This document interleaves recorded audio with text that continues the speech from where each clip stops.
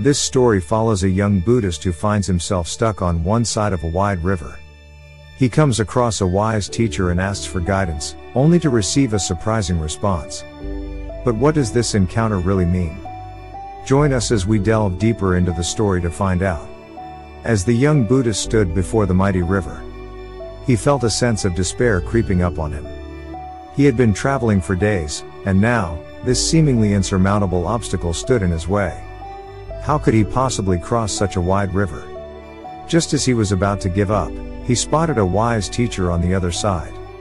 Filled with hope, he yelled out, "Oh wise one, can you tell me how to get to the other side of this river?" The teacher pondered for a moment, looking up and down the river, and then yelled back, "My son, you are on the other side." The young Buddhist was confused. How could he be on the other side when he was clearly stuck on this side of the river?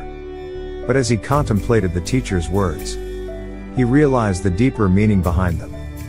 He had been so focused on getting to the other side that he had failed to realize that he was already on it. In that moment, he felt a sense of peace and clarity wash over him. This story teaches us an important lesson about perspective. Sometimes, we become so fixated on our goals that we forget to appreciate the present moment. We forget that we are already on the path that we seek, and that every step we take is part of the journey. We must learn to embrace the present and trust the journey, knowing that we are exactly where we need to be. The journey of 1,000 miles begins with one step. Happiness is not a destination, it's a journey. The only way to do great work is to love what you do. Thanks for watching.